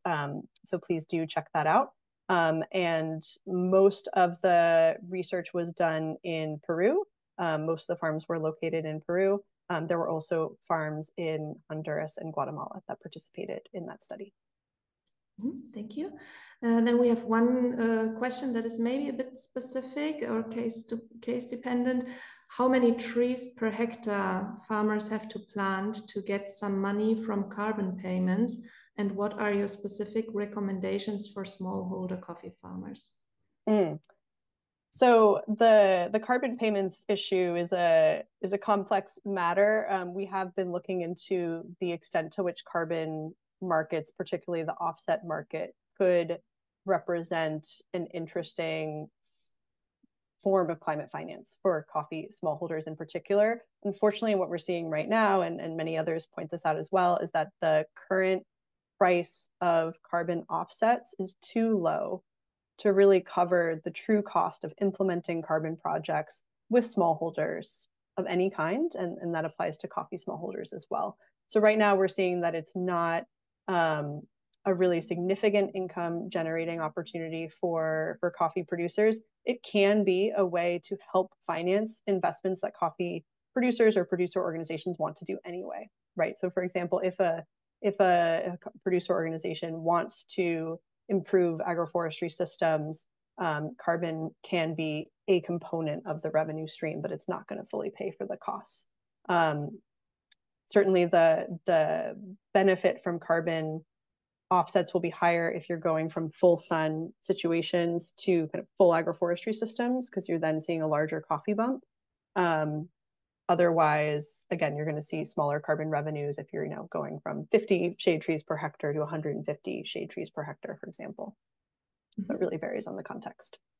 Okay, thank you. Yeah, one question is, what kind of climate financial products is Root Capital testing or implementing in Latin America? Is there available information? So mostly our focus in Latin America has been on these soil loans, on input loans, making sure that farmers have access to to funding during the harvest management period to pay for organic or low carbon inputs and also to pay for labor. And so a lot of our financing is also going to help producers pay for short-term labor to help them implement or apply these fertilizers, which is often a key challenge as well. So that's been our main focus to date, particularly in Central America. We're also looking, again, at things like kind of farm level or business level post-harvesting infrastructure. So do businesses need more of these covered dryers, either at the farm level or the business level? Do businesses need water efficient processing infrastructure, especially in regions where water access is becoming increasingly a challenge? So those are things that we're actively looking at right now and hoping to roll out in Latin America in the next several years. Mm-hmm.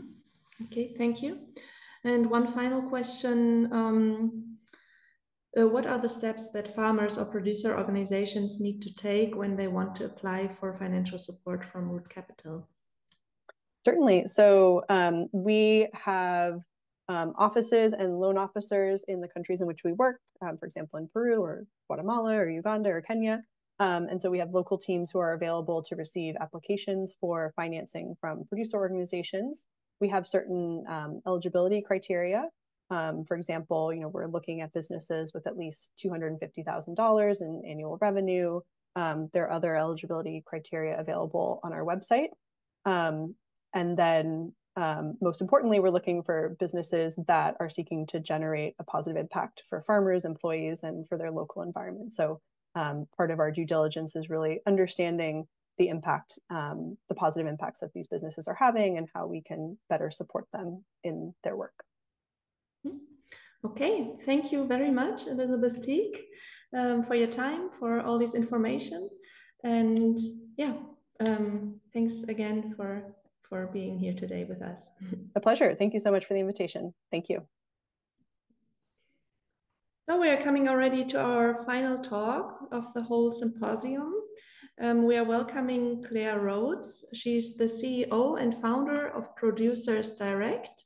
Hello, Claire. Hi, Annika. How are you doing? I'm good, thanks. Greetings to London, I think.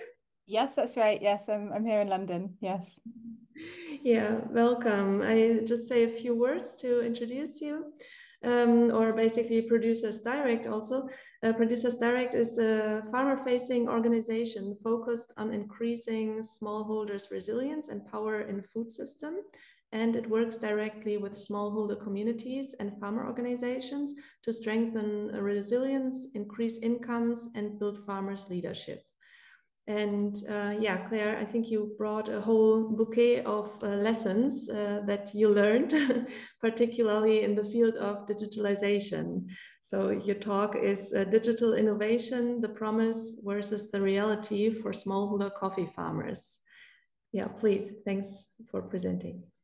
Thanks so much, Annika, and thank you everyone also for the opportunity to be here today. It's a pleasure to listen to all of the other speakers in this afternoon session, and rich learnings definitely for all of us, I think.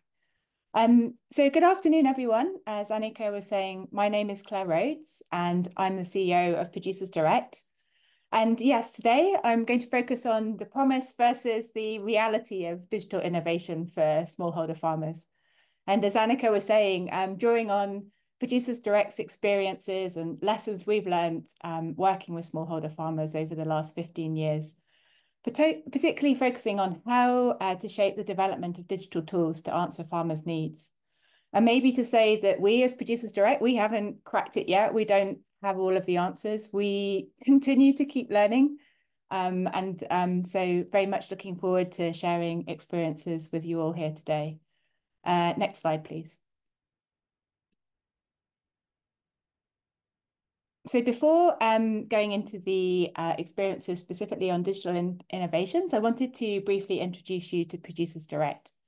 So Producers Direct was established as a not-for-profit in 2009 to be an organization led by farmers for farmers. And we focus on inspiring smallholder farmers to join forces, share knowledge, and strengthen their resilience and incomes together. Next slide, please. Overall, our work has reached and benefited over 1 million smallholder farmers across East Africa and Latin America so far. And over the years, we've looked to build a farmer-led model that offers a range of bundled services across training, finance, market access, and data services, blending both in-person and digital approaches, all essentially designed by farmers for farmers, with, as Annika was saying, with the ultimate aim of improving farmers' livelihoods through income improvement and enhanced resilience, including to climate change. Next slide, please.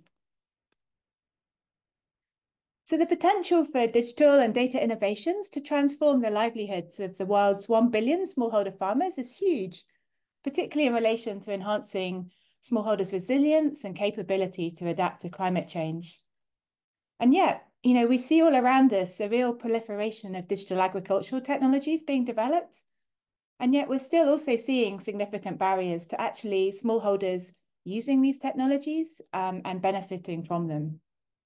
And so today is really about sharing lessons from some of the experiences we've had. And I'd be interested to hear from you all on whether or not you've experienced similar.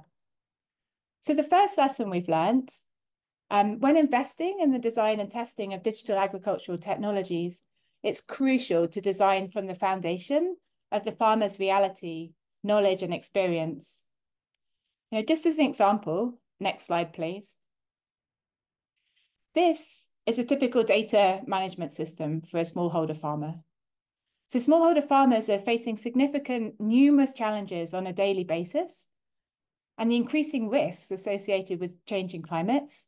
And they're managing these risks with minimal access to the external data that a lot of us benefit and have a lot of kind of opportunity to access. Next slide, please. And furthermore, still a lot of digital agricultural technologies are being designed for smartphone use. But let's remember, 4 billion people in the world are still not connected to the internet.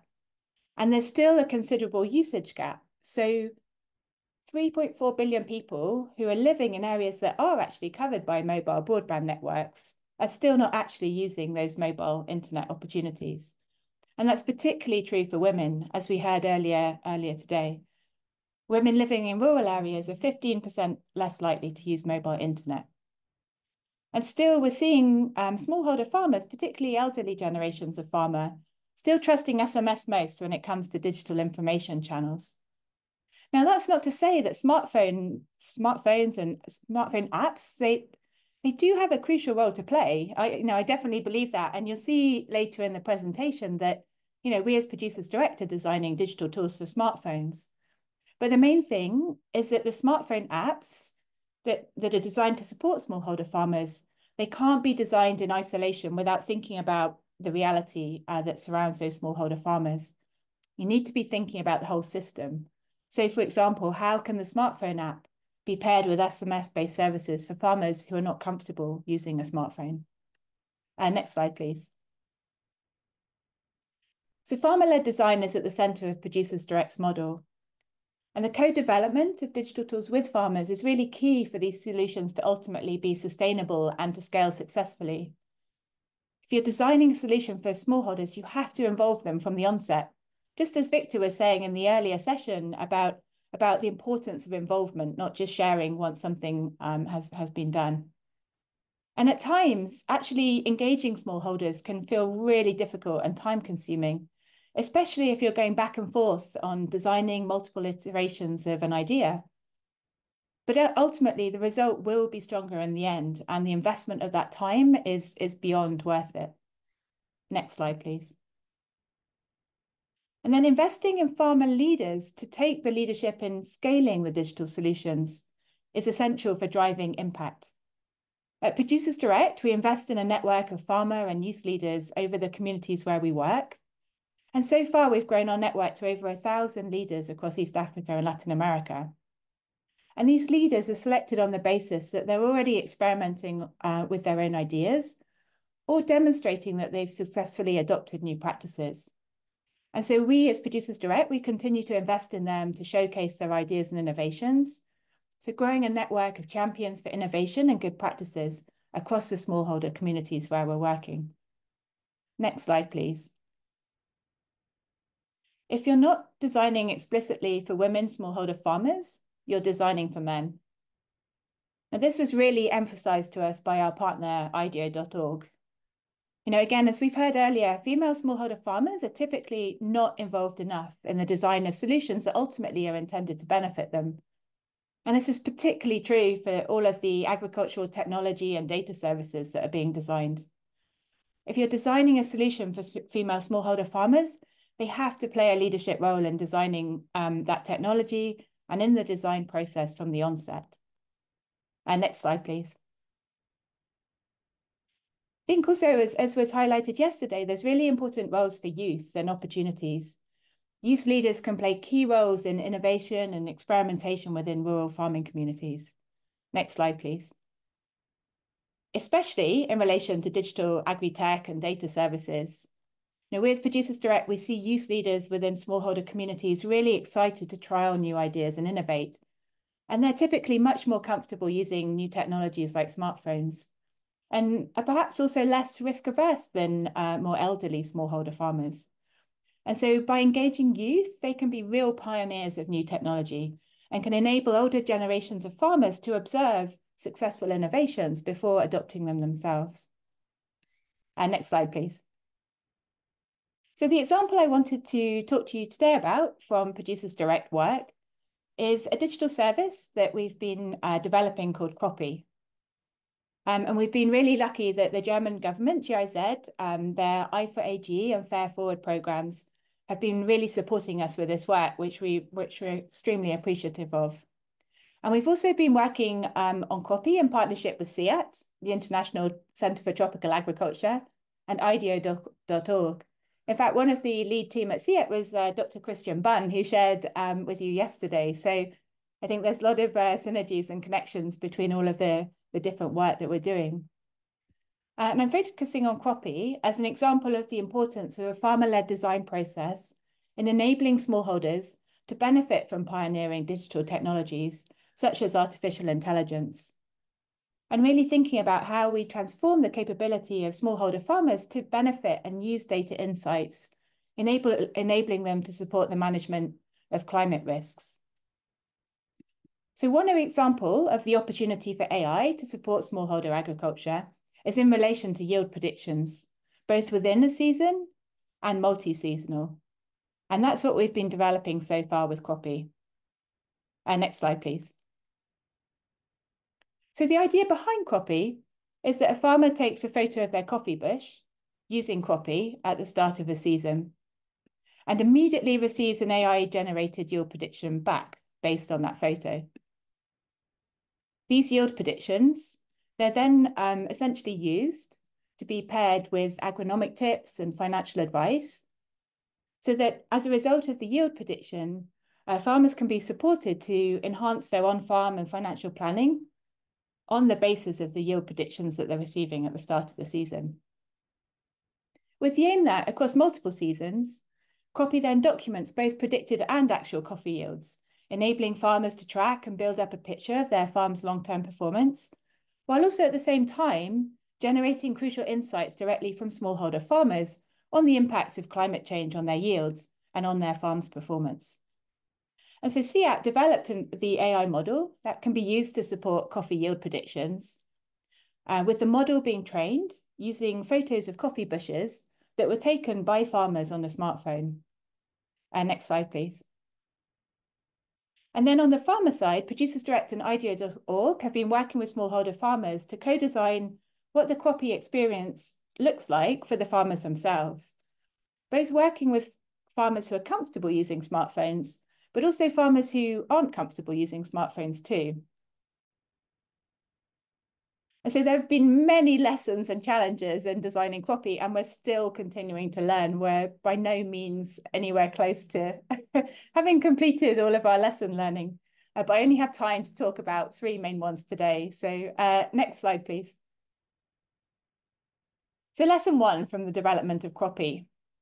Data insights need to be in an understandable, actionable formats. The key lesson here that we continue to learn is the way the data is shared back with farmers is critical. And it's really important to work with the farmers to understand what it is that they need, in what format, and what it is that they can actually use. What might seem clear to one person isn't necessarily the same for another. And so we've been working on pairing the yield estimates generated from 𝗂𝗄𝗄 with actionable tips that farmers can easily adopt, either on farm practices or financial planning. And we're continuing to work with farmers groups and get their feedback on whether or not the information that's being shared through 𝗂𝗄𝗄 is valuable and easy to action. Next slide, please. So second lesson, farmers need to be able to trust the source of the data. And I think that's true of everyone, right? It's very natural to want to establish where the data is coming from before taking a decision on whether or not to trust on it and act on it, especially when it's so crucial to your livelihood. Now, we've seen time and time again over the years with Producers Direct, the value and the importance of farmer-to-farmer knowledge sharing. Farmers are much more likely to adopt a technology or a farming practice if they've seen evidence that it's worked well for a peer, a fellow farmer.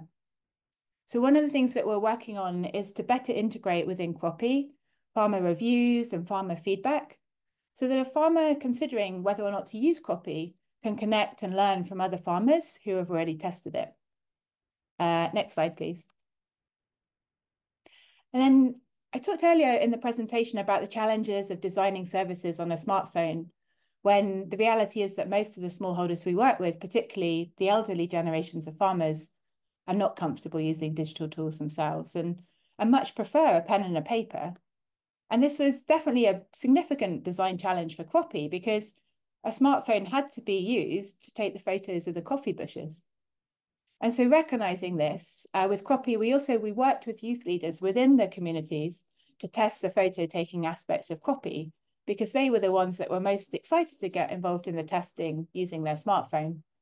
And at the same time, we also tested how farmers can access 𝗂𝗄𝗄's yield predictions and associated services by SMS or WhatsApp to ensure that farmers who are not comfortable using a smartphone can still benefit from the service. Next slide, please.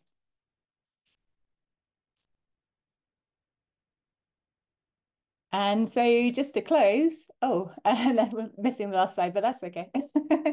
So we definitely have big ambitions to scale 𝗂𝗄𝗄, including by looking at whether other AI models can be integrated into 𝗂𝗄𝗄 to improve the services it delivers to farmers. So for example, there are AI models to detect coffee pests, for example, on coffee bushes, and continuing to test how 𝗂𝗄𝗄 can increasingly connect farmers with the data they need to take action and proactively respond to the climate risks they're increasingly facing, with the ultimate aim of putting 𝗂𝗄𝗄 and the power of digital and data innovation firmly into the hands of smallholders worldwide. So for anyone who's interested in learning more or is also developing similar approaches and are interested in partnering, we'd love to hear from you. 𝗂𝗄𝗄, we're looking to open source it. We know there's a lot of people doing really exciting work in this space, and we'd love to connect with you all. Thank you so much. Thank you so much, Claire, for sharing your lessons learned and your experiences with 𝗂𝗄𝗄 also. If I understand it right, or I think we talked about it before, 𝗂𝗄𝗄 is currently in the beta version. So you're currently testing, right? Yes, yeah. Okay. When can we expect the final version? Is there already a timeline? It's a really good question. I think we will continue to iterate on 𝗂𝗄𝗄 and continue adding more services. We're at the stage now where the yield prediction model is working well. And so it's possible for people to be able to test the yield predictions. And we're also seeing good results on the interface between using the smartphone app and kind of the SMS actionable tips going out to farmers like that. So one of the big focuses for this year is to really demonstrate the proof of concept that farmers can benefit from 𝗂𝗄𝗄 even though they don't have access to a smartphone. So that's what we're focusing on this year, and really also building out the advice that is being offered through 𝗂𝗄𝗄 on financial services planning as well as agronomic tips. So in terms of releasing further versions of the app, they'll continue to be released, but I think it will continue to be a work in progress as we build more features for quite a long time. maybe forever. Yeah, and totally understand. I mean, also, yeah, everything is developing, so if to just keep the app always up to date, that's also important, I guess. So basically, the version currently is already available, and people can start using it already, right? Yes, there is a test version available on the App Store. The thing that I would say is that so far we have tested 𝗂𝗄𝗄 in Peru, Colombia, and Uganda. And every time we scale to a new country, the AI model needs to be validated based on information that's available locally. For example, the AI model needs to be trained based on different varieties of coffee and things like that. So yeah, so in terms of scaling, we've had much more focus on getting it right in Peru and Colombia, and now in Uganda. Just in terms of whether or not it's actually working well for people to test in different geographies. Yeah, okay. That already answers one question that was put into the Q&A section. What is the coverage and scope of 𝗂𝗄𝗄? So in the future, you are also planning to extend the scope from the countries you just mentioned. Yes, we'd love to. And if people are interested in working with us to test it in different places, we'd be very open to that. Obviously, some of the expansion to new geographies is funding dependent, but certainly in the work that we've had supported so far, we've had very good progress in Peru, Colombia, and Uganda. Yeah. Mm-hmm. Okay. There was one question also directed towards financing. Does Farmers Direct funds initiatives in digitalization or is willing to invest in piloting climate solutions? Yes, we don't. So we're a nonprofit. So our funding comes from us as Producers Direct raising money. And as I was highlighting earlier, the German government, GIZ, has been a close supporter of our work, which has been fantastic. So our ability to run kind of testing in different places with different partners, to some extent, is funding dependent. It depends if it's looking at a small pilot of an existing technology, which can often be easily achieved with existing resources of partners coming together, or if it requires a huge amount of investment in new development and things, which obviously does require funds. But again, if people have ideas, it would be great to hear from them, and then we can see whether or not there's scope to work together on that. Mm-hmm. Okay, sounds good. Another question is, have you tried to triangulate actual coffee yields against the yield predictions using 𝗂𝗄𝗄𝗄?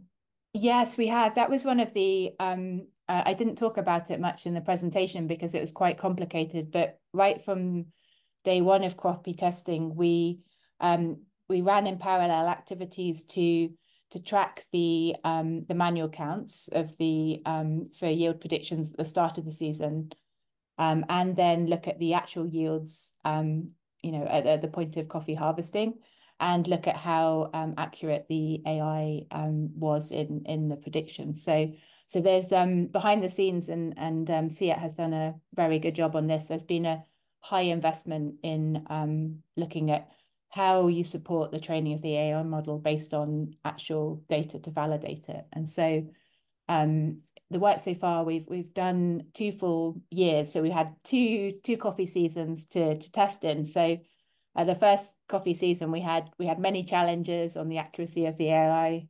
For example, it depended very much on the quality of the photos and things like that.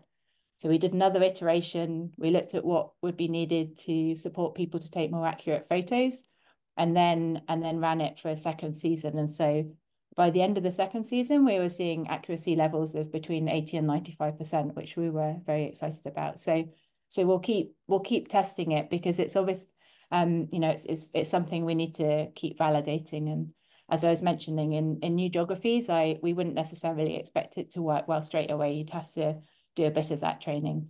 Hopefully, as we learn more, the training will become more efficient, because we know what it is that we need to be focusing on in order to train the model quickly. Okay, yeah, thanks. Also, one thing that I was wondering is, does the 𝗂𝗄𝗄𝗄 app recognize the quality of the coffee cherries and detect if they are maybe infested by a pest or disease, and that might reduce the yield? I wish Christian was on this panel as well, because he'd know that better. I'd say yes and no. So what it's looking at is it detects the differences in the color of the cherries. And so when there's incidences of pests that cause a discoloration, then it does take that into account. But one of the things that we do want to do more of is look at what other models have been trained to support pest detection, not necessarily just in the coffee cherries, but on the coffee leaves as well, and see if we can achieve more accuracy on pest detection in future generations of coffee. Because at the moment, it's mainly the AI is mainly looking at recognizing the coffee cherry and the color of the coffee cherry to generate the prediction. Okay, thank you. And I think this is our final question that we have here. What are ways to design software, especially for women? What are examples? Yeah, well, I think the main thing is to, firstly, as we were hearing earlier, I thought the presentation earlier was really important as a precursor for this. Really understanding kind of the needs of female farmers as a start point. I think there's a lot of challenges, and Producers Direct, we can be guilty of this, where we think, okay, if we are putting together farmer design groups and we have, say, for example, 50% of the participants are women, then we'll ensure that that the solution that we're developing is meeting the needs of women. But that actually is not the case at all. And I think so really looking at how to structure the design groups so that you do have design groups that are 100% female farmers, not because you're designing something exclusively for them, but to create the space and the confidence that they need to be able to genuinely feel like they're participating in the design process and not just participating as part of something bigger. I think the other thing, maybe just to share an example if there's time, because it was a big lesson learned for us, is it goes back to what I was saying about really understanding the realities. When we were in the early stages of 𝗂𝗄𝗄 testing, we had invited a group of female farmers to come to a farmer design workshop. And before coming, we had asked them, do you have access to a smartphone? Do you actually, do you feel comfortable using a smartphone? And we had selected the female farmers that said yes to that. And then the workshop took place, and none of the female farmers, when they arrived, had their smartphones. We're like, oh, that's strange. We thought we'd invited you because you were comfortable using a smartphone. And they were like, well, yes, I am, but like my son is using the smartphone today because he has to do his learning at school. So just because I have access to it doesn't mean that I'm the priority for being able to use it. And that was a really important lesson for us. Sometimes you think you've understood the reality, but actually it's not the case at all. And I think it really is, again, also about asking the right questions, like think of things like you would never think of, like and I particularly also liked the slide with your statement, if you are not designing explicitly for women, you are designing for men. And I think that is just very true, like all over, basically every area. And that is very true. So it's great that you are considering women also in the process of building 𝗂𝗄𝗄. And yeah, I think there are no more questions in the chat. So Claire, thank you so much for all these insights. Sharing your experiences. Pleasure. Lovely to chat with everyone today. Thank you. Okay. Yeah, we have reached the end of our symposium. Again, to all our amazing speakers, a big thank you. And it was really invaluable insights, knowledge, experiences that you shared. And we appreciate a lot that you took the time and effort to make your contribution to our symposium. And also thanks to this great audience. Thank you all for showing up. Thank you for your big interest in this topic and for your questions and your support.